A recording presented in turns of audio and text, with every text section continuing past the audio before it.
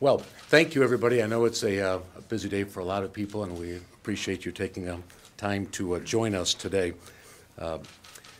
Obviously, none of you can go out in public without talking with somebody about the issue involving the price of gas. Motor fuel prices continue to rise. Yesterday, when I filled up here in Springfield, it was a little over $4.60 a gallon. So prices are now at a point where they're devastating families. They're devastating those who are trying to get to work, and these costs have increased, and also hurting businesses that rely on a lot of transportation.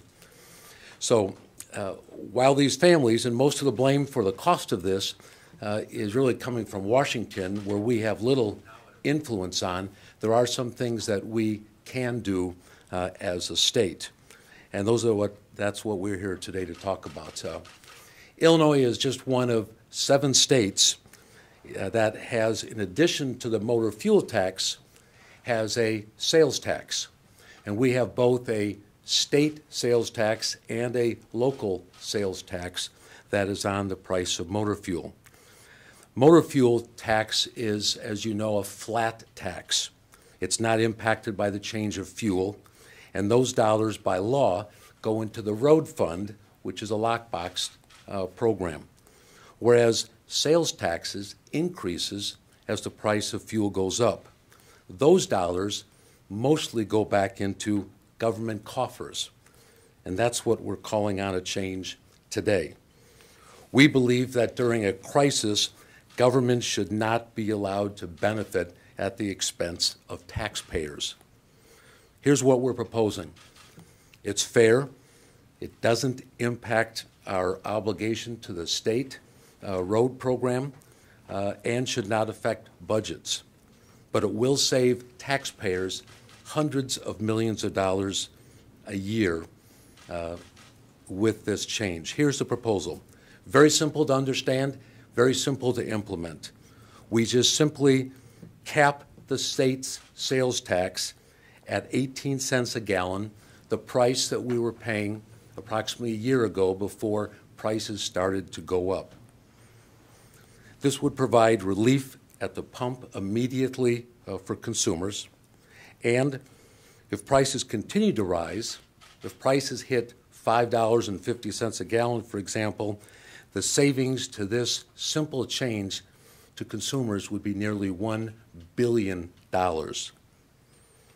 That equates to about 16 cents a gallon, or about $3 every time an individual or a family fills up their car. If we do nothing, consumers are going to be devastated by this increasing tax. These increased revenues just become a windfall for politicians and government, and we don't believe that that's fair.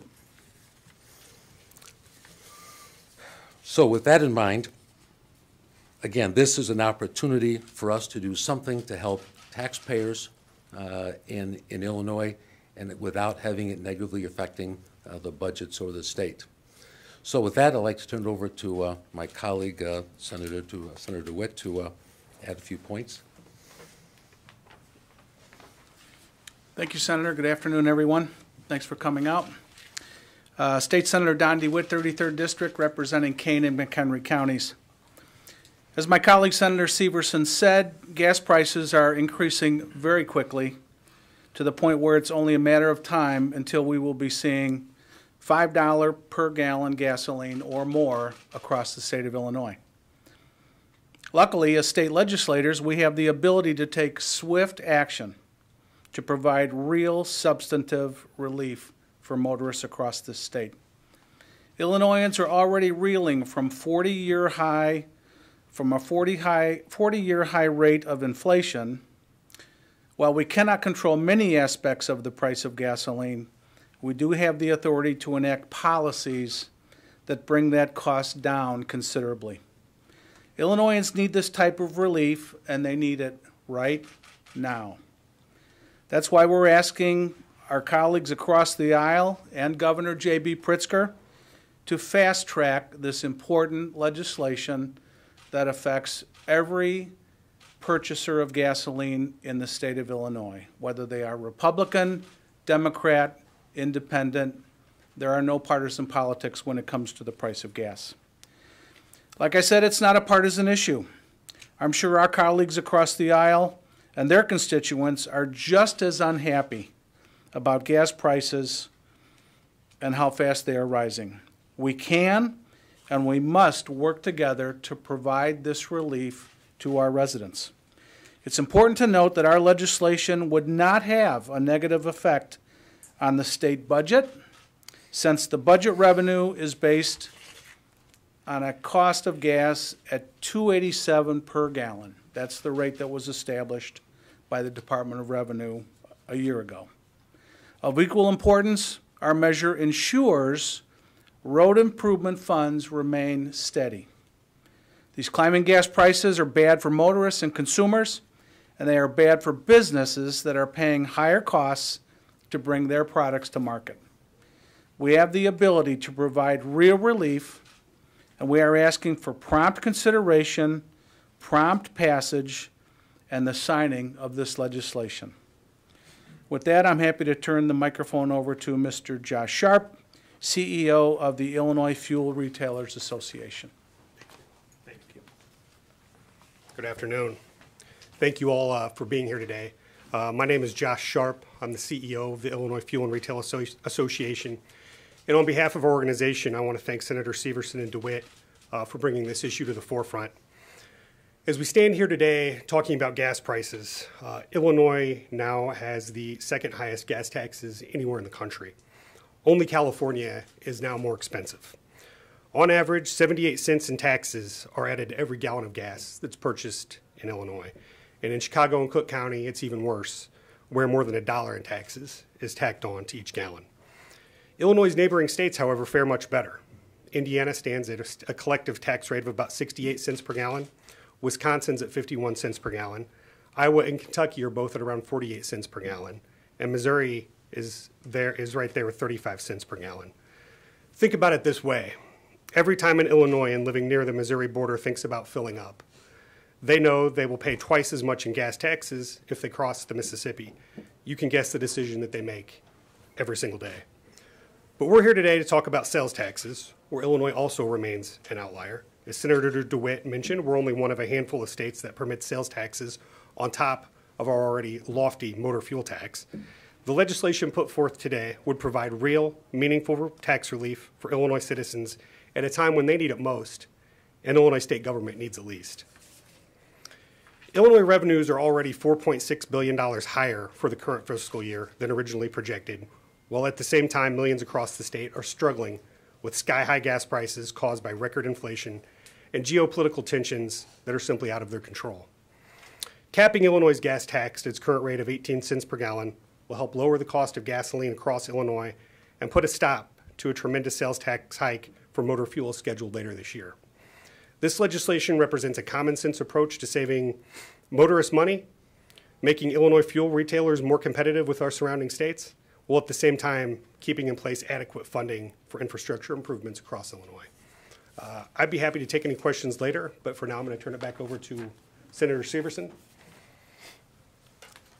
Thank you very much. So again, as we can see, this is a simple measure that can be implemented immediately. It's something that legislators on both sides and the governor have talked about the need to do.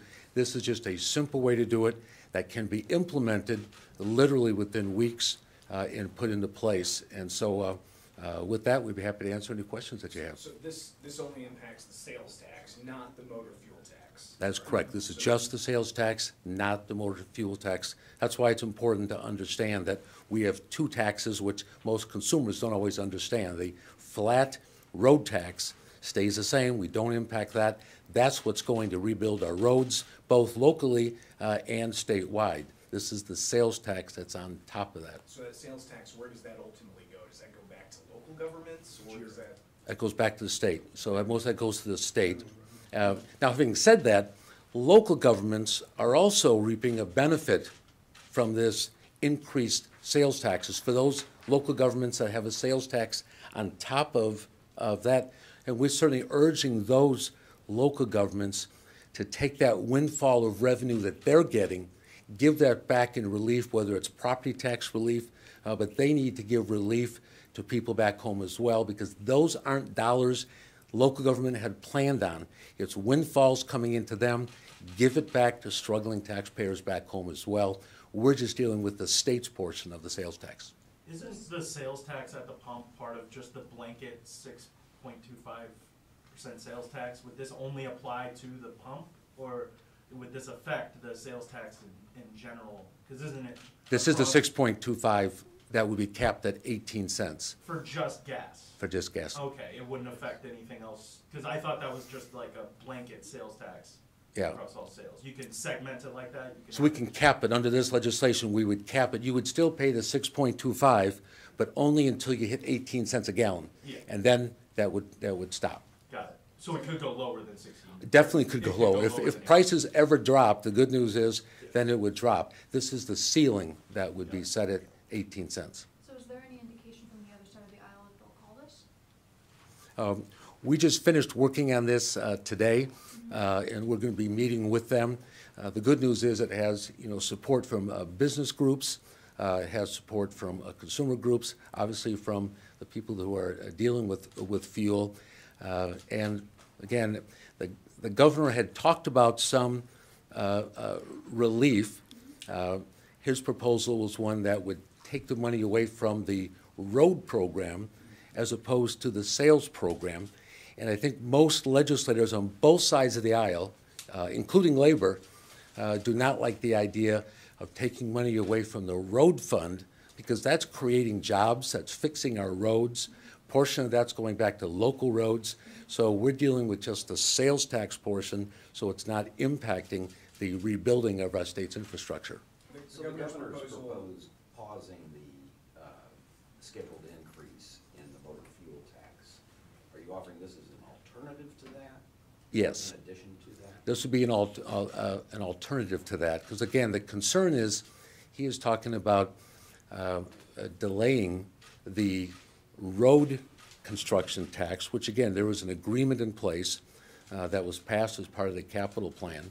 And those are dollars that are rebuilding the state's infrastructure, and a portion of that's going to local governments for their roads. And the problem is, if you reduce that, more pressure will be put on local governments, which means property taxes will end up going up to pay for their infrastructure road repairs. So we're talking about the sales tax, which again, no commitment was made to those dollars. This isn't money they planned on, so it's the easiest and least controversial portion of it, because there are no losers. The winners are the consumers in Illinois. So is this For the revenue people back at neutral? Is it permanent or temporary? Can you address both of those? You want to talk? Sure. I guess the short answer is it would be revenue neutral. I mean, even when the governor proposed his new budget for 2023 in February, he had no clue that gas would be escalating so dramatically like it is today. His budget forecasts, in my estimation, were based on that current $2.87 price that the 18 cents a gallon is currently based on. He's projected that revenue into 2023. So again, we believe it's revenue neutral from the governor's budget proposal standpoint in 2023. And would this be permanent or temporary? It would be permanent. Can I say one thing just to your question? The sales tax is, sorry, this is just a technical point. As the price of the commodity goes up, because sales tax is a percentage, the amount you pay goes up. Right. So this is purely a windfall to the state of Illinois, okay? No one anticipated, no one expected this money. The state is gouging people at the pump on this. We need to give them their money back, so. But in a certain amount of time, and usually it lags a little bit, the cost of inflation is also gonna hit the state government. We were the form of the bills over that $4 it billion in new revenues in the governor's budget. Yeah, as was just mentioned, we're over $4 billion over current projection. And we have to remember, even if government talks about struggling, families are struggling more. Yes. They're being hit with inflation more, not only with fuel costs, but food costs are going up so dramatically. Why can't we do something to help the taxpayers as opposed to giving government this huge windfall of revenue that they weren't planning on? that I'm sure they could always come up with ways to spend it, but money is always better left in the pockets of taxpayers who know how to spend their money better than government does.